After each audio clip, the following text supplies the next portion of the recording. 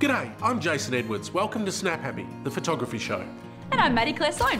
Jace, you've been busy this year. What have you been up to? Well, I've been travelling around the country shooting some great locations, road testing some gear and catching up with photographer friends of mine. What about you, Maddie?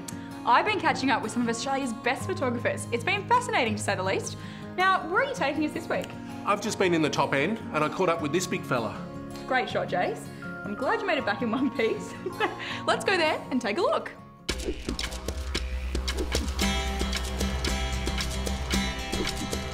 We've just touched down in Darwin and we're about to head out to Kakadu National Park.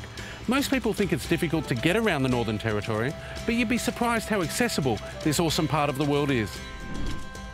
Today we're travelling to Kowinda, which is right in the heart of Kakadu National Park. There's two ways into Kowinda from Darwin.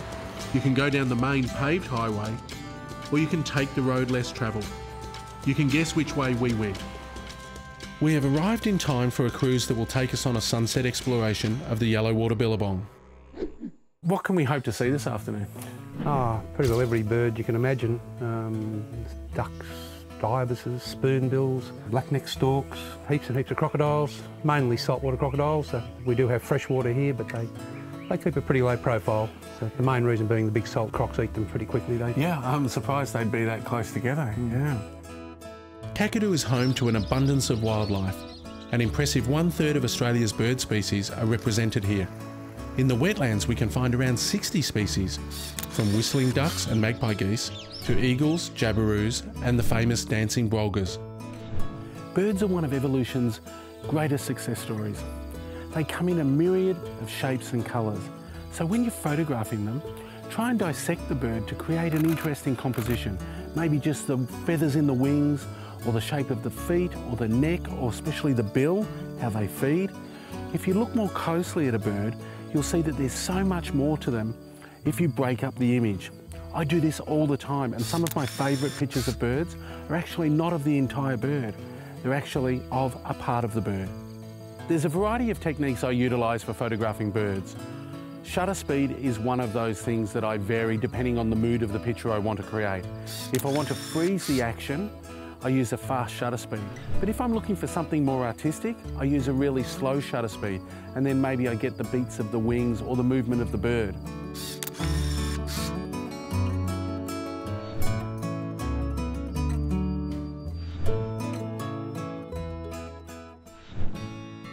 You don't come to the top end of Australia without doing some crocodile spotting.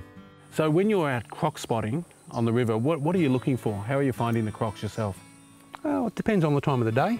When that sun first comes up, their high priority is to climb up onto the bank and warm their blood up. And to do that, they'll find a sunny side of the river. So you sort of head to that direction first to find a croc out of the water.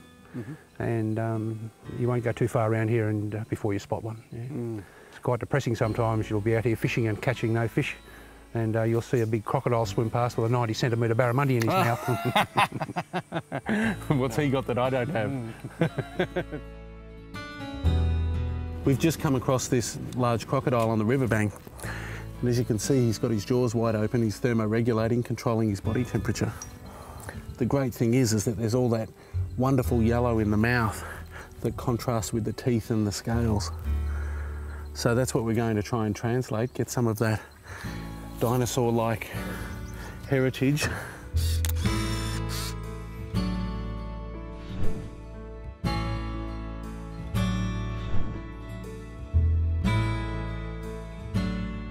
Now sometimes when you find wildlife, it's not always going to be in the best position or the best light. So what do? Well, you can either take a gamble that you're going to find something else, or you can try and translate that animal in a slightly different way. Now we've got a crocodile here. The sun's quite harsh on the hind quarters and the tail, and the head and the forelimbs are in the shadow. So what I'm going to do is I'm going to use a long lens, and I'm going to take close-ups of the scales and the scutes and anything else that I can find that might also tell a story about crocodiles. Now what I've just noticed is that even though the crocodile's head's in the shadow, there's a little ray of light that's just touching his eye. So I'm going to try and get a shot of that part of the croc because it might just be a little bit different to everything else.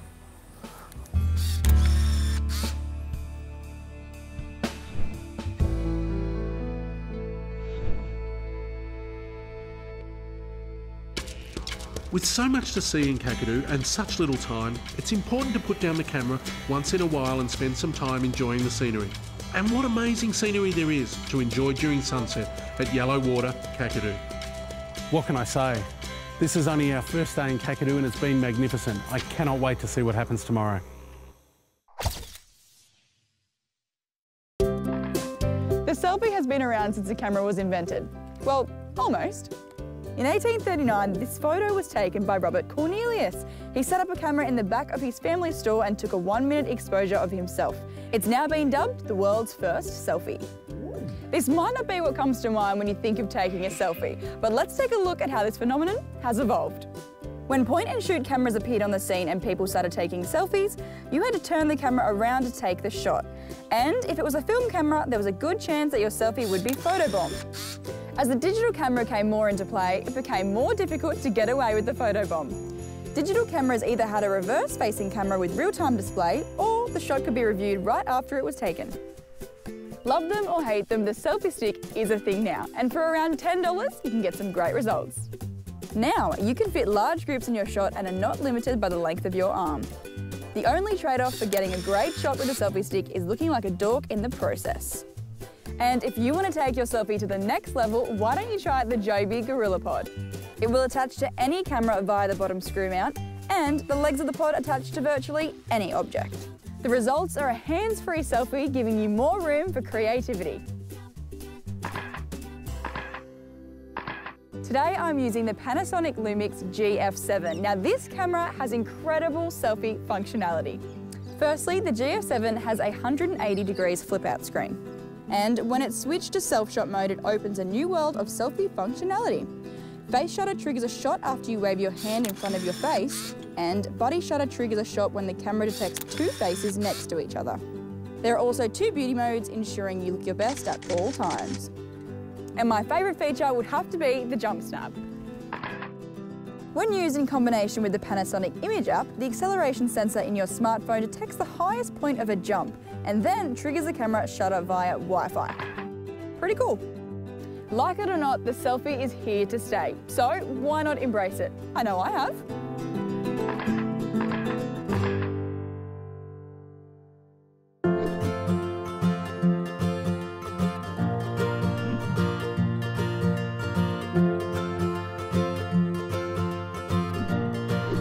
Hi, I'm Ken Duncan, and this is what's in my kit.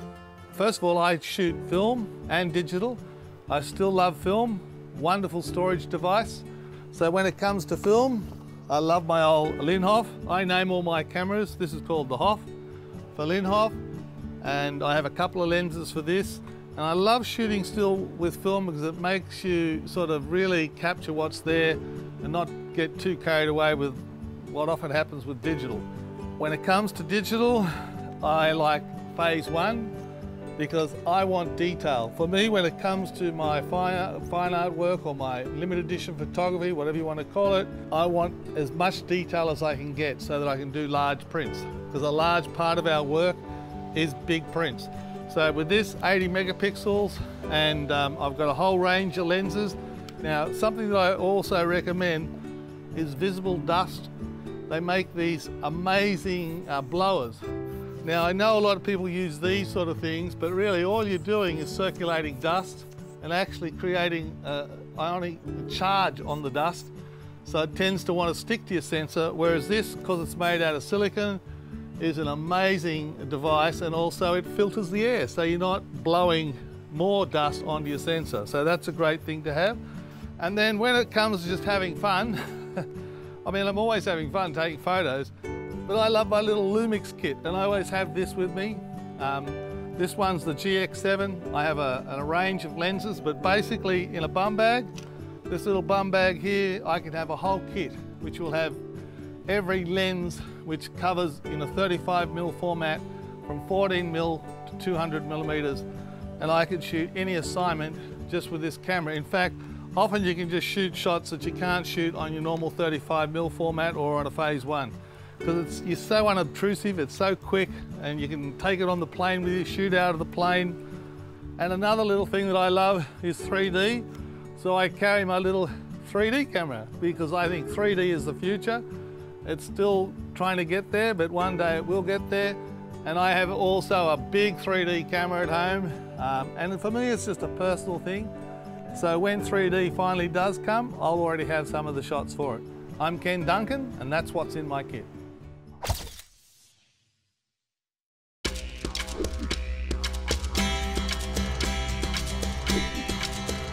Kakadu is abundant in beautiful landscapes and exotic wildlife, but it's also home to the Aboriginal people who have lived here for over 50,000 years. They are the longest living culture on Earth and have a deep spiritual connection to the country. Today we're visiting Norlangi art site, where archaeologists have uncovered over 20,000 years of Aboriginal occupation. The Western civilization has such a short history, and to stand in these caves and look at this art, it was quite humbling for us to see this. Well, here, it's only some areas that hasn't been touched yet, so having that rock arts on the rock remind us that our culture is still strong. And the culture has been here for continuously tens of thousands of years. Yeah, I think about 50 to 60 years now. Yeah, so that long. That's a long time, isn't it?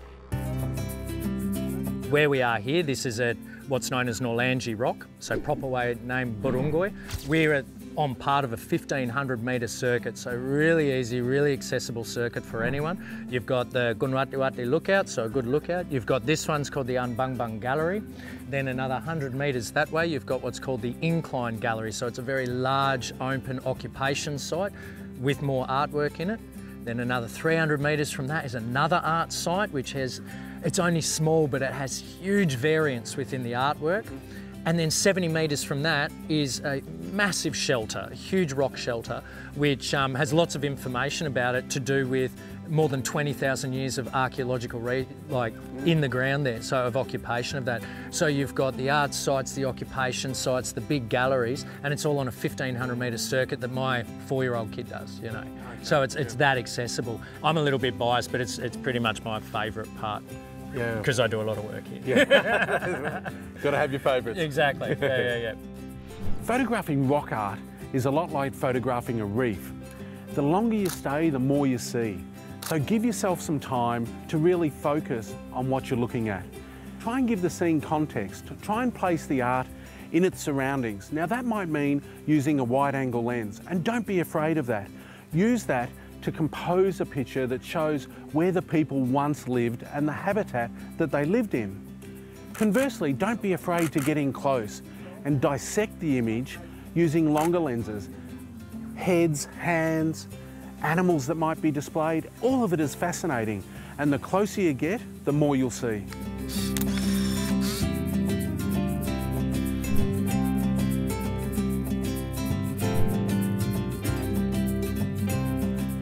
So Tris, you often see these hand images in rock art. Tell me about them. Well, they're hand stencils, and there's no wonder why they're used throughout the world. You would have seen them all around the world, hand stencils, and it is literally, I was here.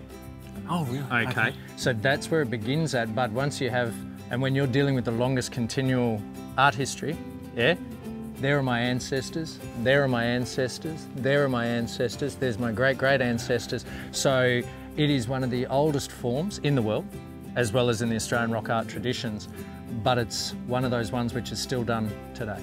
Yeah. There is no shortage of breathtaking landscapes in Kakadu, and Ubia Lookout is no exception. It's a popular vantage point for getting a great sunset shot, and I can see why. For many people, photographing a sunset is an amazing experience, especially if you capture everything that you hoped. But they can also be quite frustrating. Keep in mind that the sun goes down a lot faster than you think it does, so be prepared, get there early and wait it out. The other thing to keep in mind is that your camera will probably underexpose your picture. It will be quite dark, so you might need to use your exposure compensation to lighten the image a little bit. When I'm photographing sunsets, I'm always thinking about what the sun's doing, but more importantly, I'm thinking about where the sun is in my composition. If there's a little bit of cloud in the sky, I'm using that to anchor the sun in the way I compose my pictures. But don't be afraid to break the rules and experiment with where you place the sun and the horizon in your scenes. Look for interesting objects like trees and mountains and rocks, or even people. After the sun has set, don't pack up your gear and just walk away. Hang around for a bit. You might get God rays that come back up from behind the horizon, and that may be the shot that you're after. What a great way to end out our time in Kakadu, overlooking this grand landscape at sunset and reflecting on the things we've seen, the people we've met, and the things they've taught us about this great country. In the digital age, one of the things that has changed is the way in which we share our images. Social media is great for updating our friends on what we're up to, but it's a very fleeting form of communication. That's right, Jace. I do miss the days where I'd go to the chemist with my film and eagerly wait in anticipation to see how they turned out. Then I'd go home, put them in a family album, and everyone would sit down and take a look. Look, I must admit, I still do sit down time and time again and look at the album. So do I, and I think it's a real shame that people aren't printing their images as much as they used to. Well, Jace, there's no reason not to, because Snapfish offers a wide range of ways to print our images.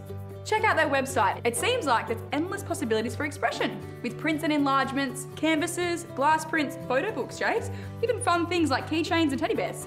That's right, Snapfish makes so many fantastic products that make great gift ideas. Think of your holidays and your family moments. This is perfect for those sorts of things. Yeah, like this awesome teddy bear. It's a great gift for a christening. Yep, we've got poster prints here, which would look great in a kid's room. We've also got the keychains and the mug. How about this for Father's Day, Jace? Yep, you could put a picture of the whole family here on the cold drinks holder. And we've got these travel books. You can make a travel book, or even if you just have a great weekend and the kids win sport, make a book out of it. And they're really easy to order too. Snapfish has a really simple website with a step-by-step order process. And it even has a Snapfish phone app where you can order your prints. It's really simple and easy. So all you have to do, Jace, is you select your photo. You can do it from Instagram or Facebook. Add them in, you can edit them, pick what size you like, order, and deliver to your house. Simple as that. Fantastic. I think it's really important to print your digital images, not just for nostalgia's sake or because it's what we used to do, but it's the best way to preserve the character and emotion that you captured in those images. And they make great gifts too. How about this one, Jace? Well, look, there's a bestseller.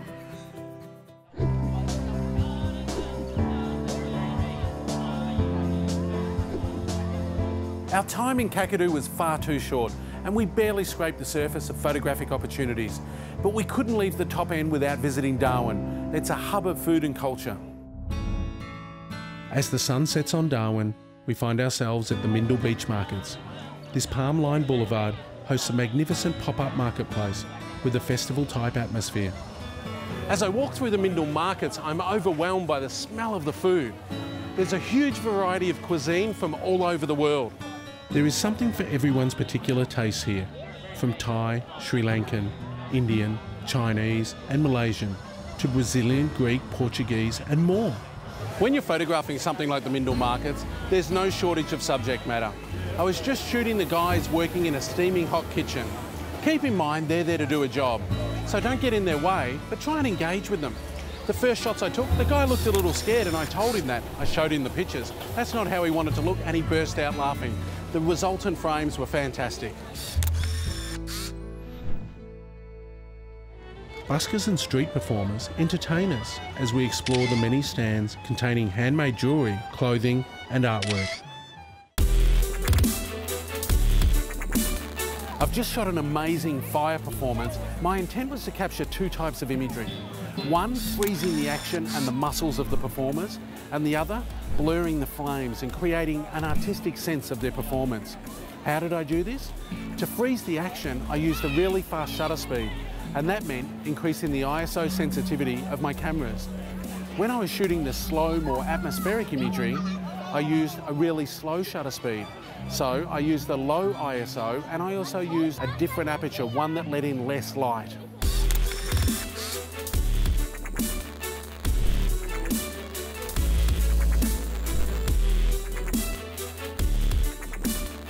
The Mindil Markets are open Thursday and Sunday evenings. It's a great place to explore and to photograph, but also to relax after a Kakadu adventure. Jace, those fire performers were intense. They were, but it was a lot of fun to shoot. So Maddie, what's up next? Next week, I head to the New South Wales Central Coast, meet up with Ken Duncan, the legendary panoramic photographer, and we shoot sunrise. Looking forward to it. In the meantime, if you want to keep up to date, head over to snaphappytv.com, join our mailing list for exclusive content, competitions and offers from our partners. See you next week on Snap Happy, the photography show.